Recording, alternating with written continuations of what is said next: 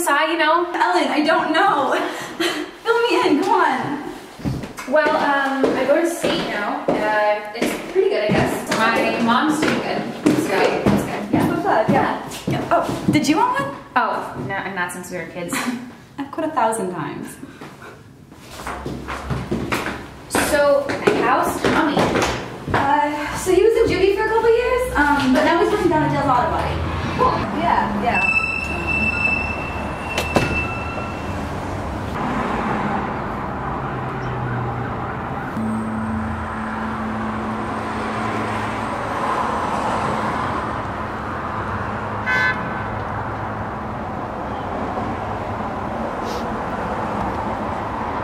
So, do you live with your dad still?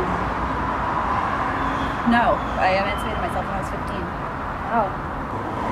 Wow. That must have taken a lot of courage. Not if you remember my dad.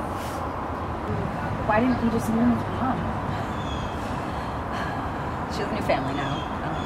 She said that there's not enough room for me and I should have moved in with her when we were kids. Whatever. Actually, Kaylee, the reason I came home was to talk to you. Me? Are you kidding? Why? Do you remember when we were kids and I used to get those blackouts? Of course. Recently, some of the memories have started to come back, and there's one in particular that I wanted to talk to you about. Really be a big help. Well, I mean, I'll try to remember. Shoot. When we were kids, your dad was making a movie? Robin Hood or something? What do you want to know, Ellen? It's just... Did he... What happened in the basement? It was a long time ago.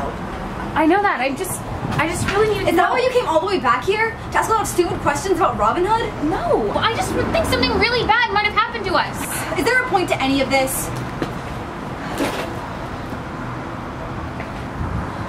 Whatever happened to us, it wasn't our fault. There's nothing we could have done to stop it. Look, Kaylee, I know this is gonna sound like bullshit coming from a friend who hasn't spoken to you in 7 years, but you were 7 years old. There's nothing you could have done to deserve— Just shut up, Ellen. You're wasting your breath.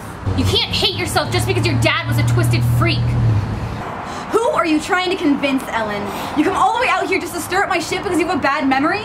You want me to cry on your shoulder and tell you everything is all better? Well, fuck you, Ellen. Nothing's gonna be all better, okay? Nothing ever gets better. If I was so wonderful, Ellen, why didn't you ever call? Why didn't you just leave me here to rot?